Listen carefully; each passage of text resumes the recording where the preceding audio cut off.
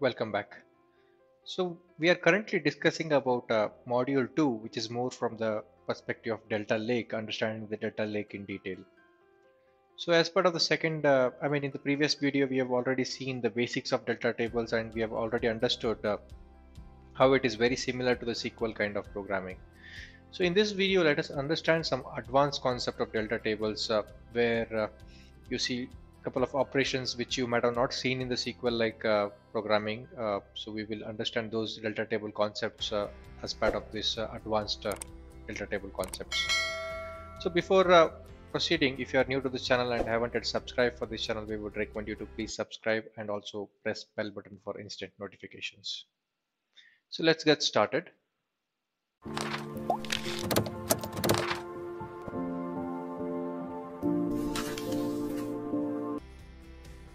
So in this delta table video advanced, we will as part of the basics in the previous video, we have already explained very basics of delta table creations, updations, insertions and deletions and other operations which are very similar to the SQL like features. So it is very similar commands and it's very easy to understand if you are a SQL person.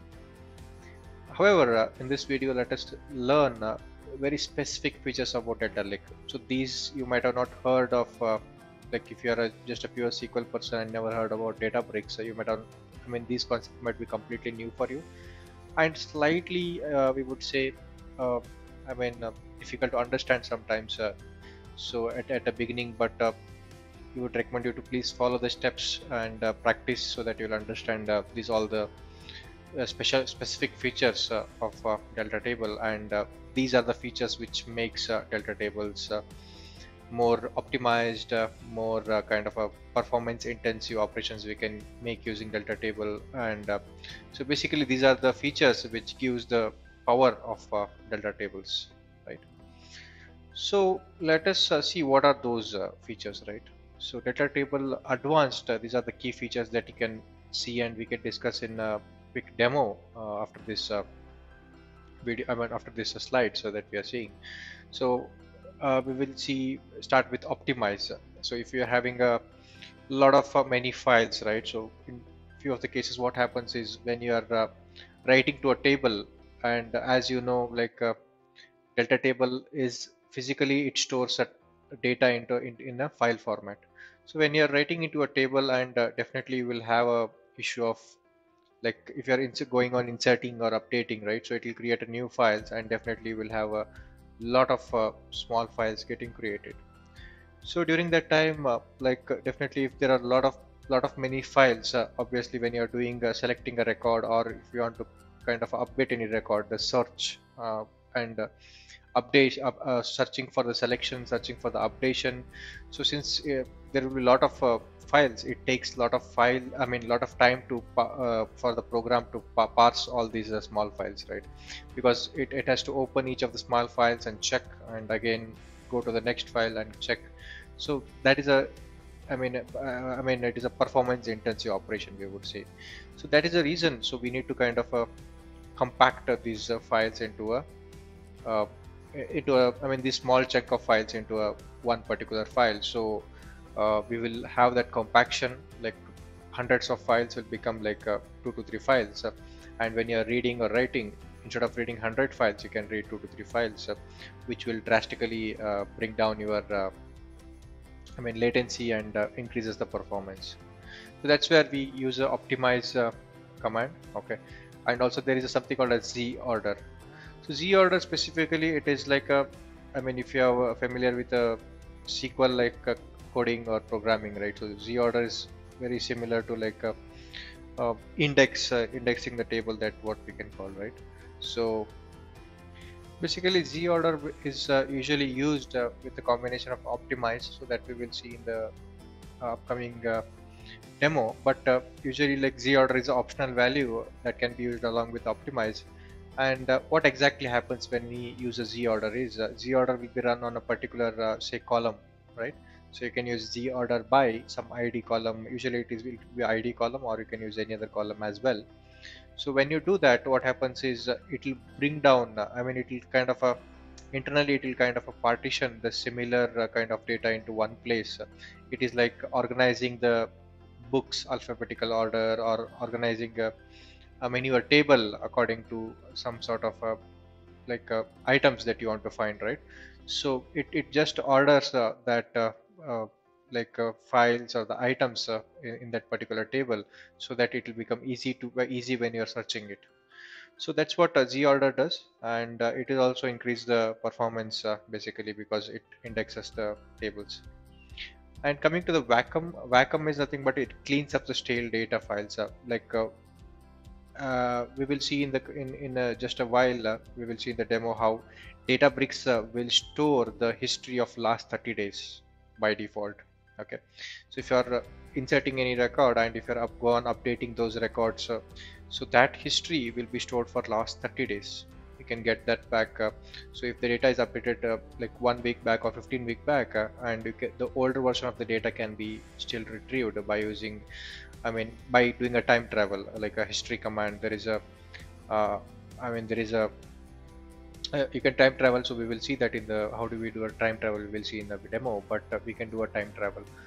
So basically, vacuum will, if you don't want to keep that time travel for like 15 days, 20 days, 30 days, you can cut short that to say like 7 days also.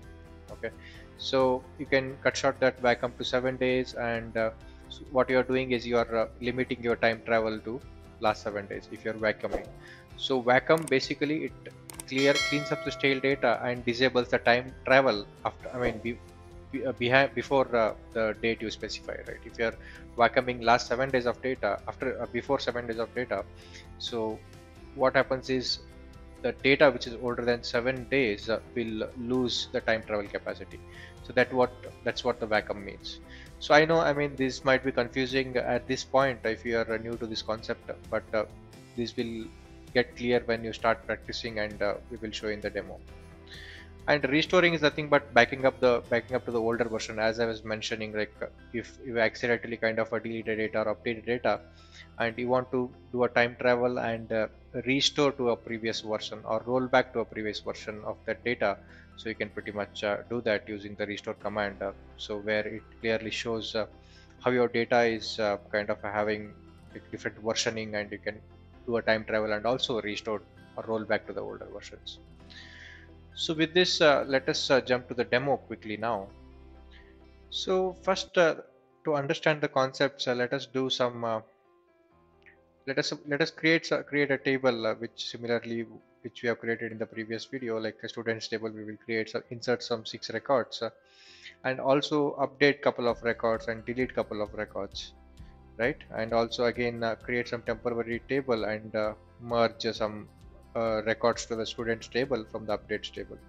So let us by the interest of time, let us do this operation at one shot, right? And the cluster is at touch. So if you are starting a cluster, the terminated cluster, it will take usually like it will take 4 to 5 minutes. So I'll come back after 4 to 5 minutes here. So now that our cluster is started, so we'll just start to execute this table, and the table is already created, as you can see, right? That's where you're getting the error.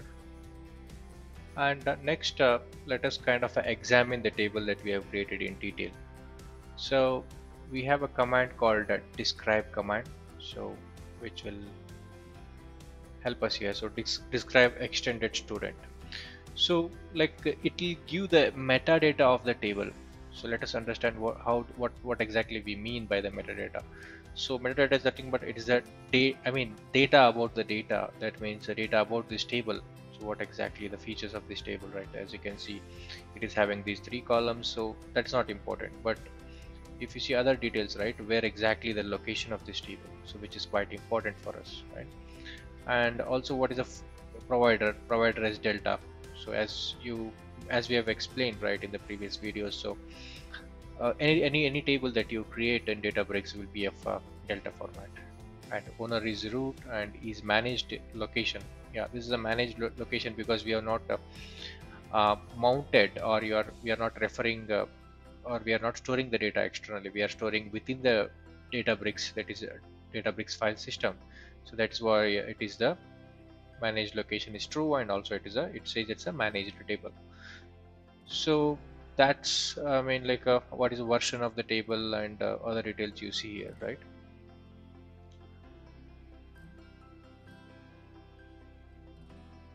And there is something very similar to this extended. I think it will be a detail, describe detail students, right? So let us see the difference. So it is very similar to that what we have seen, but it just shows in a tabular kind of format, right? Which is kind of a more readable for us. Okay.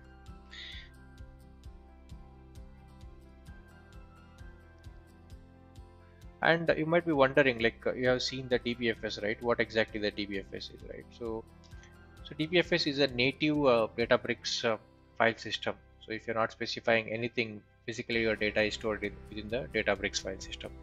So if you want to see the Databricks file system, one way is to kind of navigate here and go to the DBFS, and you will definitely see the table where you are, the location where your table might be created, right? If you go to the Hive warehouse and you see the students, and you see all the part files here. So these are all the part files, which is what is important here is to please observe these are .parquet file format. Any delta table will be stored in the Parquet format, and there will be delta log also. If you go to the delta log, it will store your transaction history, like what exactly the previous version of the data and what exactly it has changed. Basically the versioning detail, right? It shows in the form of stores in the form of JSON and CRC file format. So that's kind of important to understand here, the how the Parquet file is stored and how the what is delta log. So this is quite important to understand. So this is one way of seeing what is there inside the DBFS. And definitely the other way we can also see is let us show you that is just copy this location what you see here and just do the utils.fs.ls, and just in the single quotes you can specify this location, and you can see we are getting error. The reason is this is a SQL notebook and we cannot run simply the any commands, right? So let us convert this, right? We can use a magic command here. So if you convert this to Python, so definitely you will be able to see the path of this. So basically all the tables by default will be created in user Hive warehouse, and whatever tables you are creating, so it will just create in this warehouse folder. And you can see all the whatever we saw in the navigation, you are seeing the same things here. There's a Delta Lake folder, and there are like Parquet files. These are all the Parquet files where the exact data is stored, and the metadata is stored in the that's versioning details and all it is stored in the delta log. So that becomes important to understand what is how physically the delta tables are stored. So this is for managed tables, it will be a DBFS. For external tables or unmanaged tables, it might be a data lake, blob storage, S3 bucket. So those details we will see in the future videos. And so next, as we were discussing, right, we will discuss about the optimize command. So which how to execute the optimize command. So basically, as we have told, optimize is specifically for compacting a large number of files to a smaller chunk of files so that you can access it more easily. So this is how you optimize it. So just it's very simple, right? You can just optimize and then the table name, simple as that. And if you execute, it shows so number of files added is 1, but number of files removed. So this is very important, very important to understand what exactly happening here is it has compacted 5 files into 1 file. Okay, so if you truly want to see this, if you execute this, you will be able to see less number of files. Basically, that what the less number of files means, the read and write will be faster. It will compacting the data into a less number of files here.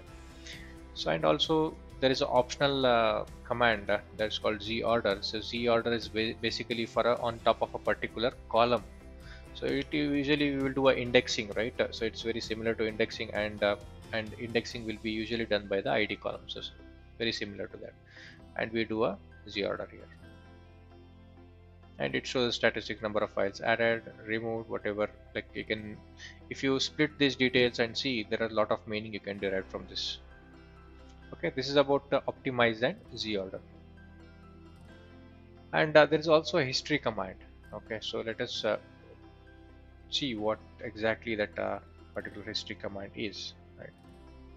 So let us take a new cell and describe history student. So this history command is quite interesting.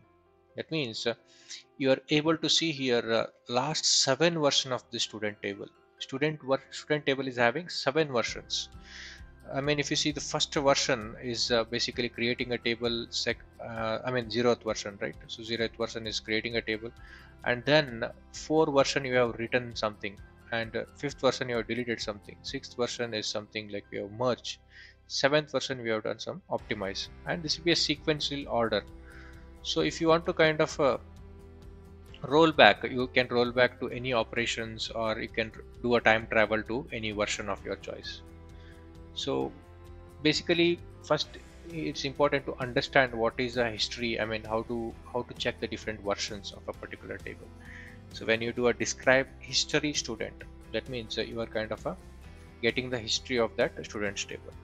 So to understand the versions. And now, say for example, you want to do a time travel to the version, say version 4.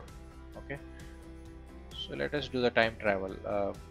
So this data, I mean, when you do a select star from students version as of, so these are all the keywords. Version as of is a keyword, and you need to give which version you want to do a time travel. Let me time travel for the version 4. That means whatever you see here, it is the record. I mean, these are the records which were during the version 4. That means these are the data which is before doing this optimize, merge, delete, whatever you do this operation, you did this operation as part of 5th, 6th, 7th, 7th version, right? So you are skipping all this and going to the 4th version of the data. So that is the meaning of it. And when you do a rollback, like when you want to do a rollback, right? Suppose like let's take an example by accidentally someone deletes this particular table. Say for example, like delete from students. That means like without by accidentally someone forgot to give the where condition. So at that time what happens is it deletes entire data, and if you do a select star from data, select star from this table, you can see here there is no data. So if you are in a typical SQL scenario, right? So SQL databases or SQL Server or data warehouse, you'll be kind of you can retrieve a data, but there is a lot of background things you have to do to kind of roll back to the previous versions of the data. But here it is quite simple. How do we do that? Is so we can do a restore of the table using a restore command. So how do we do that? It's just a simple command again. It is a restore table, and give the table name here. It is students and 2. You want to restore table to what? Version as of, say, want to do a like what was the latest version is version 7, right? So I can version as of 7. So now you get your data back. Okay, and if I query the table now, you will get the entire data. Let me do a select star from this table, and you have the data here as of version 7. Right. So finally we will discuss the vacuuming, right? So vacuuming of the command. So as we told, like you can see here, right? Like you can do a time travel or take a version using this command also to version as of 7, or you can use version as of timestamp, and then you can give the timestamp. So that's also possible. But it's also always better to kind of use a version using this history table, get a version, and do a rollback. And so as you see here, right, there are a lot of versions getting created. And how many days this version will get stored, because it cannot store this version forever, right? Because there will be some limit for the storage. So how much it will store is, it will store for by default for last 30 days. If you are doing many updates, insert, whatever, right, on the students table, you can do a time travel for the, say, like 30 days back. So by default, like the older, like 31st days back data, it will keep on purging or archiving. It delete that data from the count. So like by default, vacuuming is 30 days, that we understood now. But say for example, you do not want to keep that even for 30 days. Sometimes your data is volume is huge, you want to save the memory and also improve the performance of the table, because of the volume, you want to kind of get rid of the volume and increase the performance. At the time, explicitly you can vacuum for lesser than 30 days also. So for that, again, the command is very simple. Just type in vacuum and students, and then retain. Suppose you want to retain the data which is just like 7 days, right? So if you want to do a 7 days, it will not take 7 days actually. So you have to mention in hours. So 7 into like whatever number of 7 into 24, right? So it will come around 168 hours. So you can pretty much do this and run this command. So it will just keep the data, I mean time travel enabled for only 7 days. By default is 30 days again. Okay. And let us try to kind of give less than 168, like let us try to give 160 or something and try it out. So we said 7 days, right? But by default, if you see, it is 168 hours only. That means it is 7 days, the limit basically. The by default, the limit is 168 days. So why Databricks is keeping this limit? So if someone kind of runs this vacuum, like say 0 hours or 1 hour, right? So it will lose the time travel capacity, and if someone again accidentally updates or deletes a table, so we are unable to restore to the previous versions of tables. You cannot get the data back, right? So that's where Databricks always recommends you to keep 168 hours, that is usually like 7 days basically, right? So that whenever there is a data issue, you can go back. So still, I mean, if you want to kind of do it for like lesser than 168, you can still do that. Okay, but you have to set some functions here. So with that functions, um, like you can basically, these are configuration functions that you have to enable basically, right? So let us try to do that and let us see. So basically this is a set. So we are setting the configuration detail to kind of retention duration enabled false, and one more is vacuum logging enabled true. So after you run this to configuration, you are actually forcing the Databricks to remove this 168 hours of check, and you can do a time travel even for you can do a vacuum even for 2 days or 3 days of data, right? So basically, before doing like actual before vacuuming retaining only 0 hours, right? So we are using something called as dry run here. So dry run is nothing but you are actually checking how many files might get deleted or how much data might get deleted. So dry run is a test run basically. You are not actually running it, but you are collecting a stats before actually running it. So you can make a decision whether it's a good to do it. So as you can see, if you do a dry run for 0 hours, you will lose all these 8 files, right? And if I do the dry run for like say 16 hours, which I have not done anything before 16 hours, you can see here there will not be much records or much files here. Okay, there are no files. So that means if you are doing 16 hours, there is no loss of data. If you are doing 0 hours, definitely there is a loss of data. So that is how you can kind of even go beyond the 168 hours and come less than 168 hours basically to do a vacuuming, but which is absolutely not recommended unless there is some strong reason of performance or like some volumetric details. But still, I mean, you should not get convinced coming below 168 hours, so which is a Databricks recommendation, strong recommendation we would say.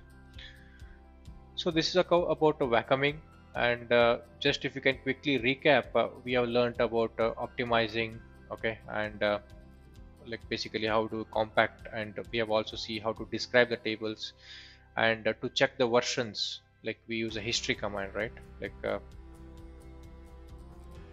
you come back and see here, we have done the history command, okay. So with that history command, we can just see the number of versions, right? Like as you can see here, we can see the number of versions, yeah. And also we have seen how to, once you know the version, you can restore the table to a particular versions, that also we have seen. And what is the importance of vacuum, and what is the default I mean the number of hours, the limit basically is 168 hours, and what is the default is 30 days vacuuming, what will happen in Databricks by automatically. And still you can try overwrite using this configurations, but not recommended. And dry run is something you can run with vacuum to check how many files might get affected. So this is all about delta table advanced concepts, so which is quite important if you are learning delta table, especially for a maybe for an interview purpose, or maybe for a practical project. So it is very important concepts when you're dealing with the delta tables. Hope it was useful. Thanks for watching.